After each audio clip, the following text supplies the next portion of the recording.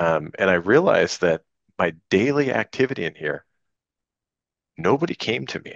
They didn't need my help unless it was a Yeah. catastrophic event.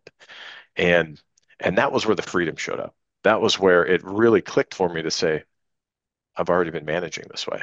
So my detachment, and for a while in the beginning, I would come back about every 2.5 or 3 weeks, I'd show back up. And eventually that kind of phased out. I show up maybe every other month, sometimes 3 months.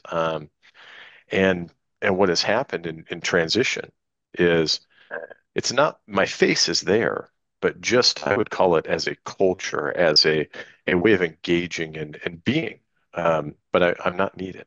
And in fact, when I show up on site now, I kind of chuckle because there really isn't. I have an office that's never used, and I don't know what I'm supposed to do with it. So I think back and the questions become, what did I do that was so effective with it? And Yeah. it came down to empowering people. It came down to allowing people to do their jobs and ultimately be responsible for it. Yeah. A good friend of ours, I know you know Richard Flint. In Hmm. this scenario right here, he always says, you always want to run your business with your when you're not there, your presence is still there.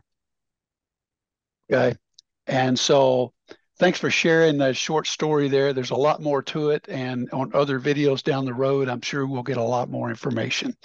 So, Brian, thanks for that quick scenario there of how you went from where you are to where you are today.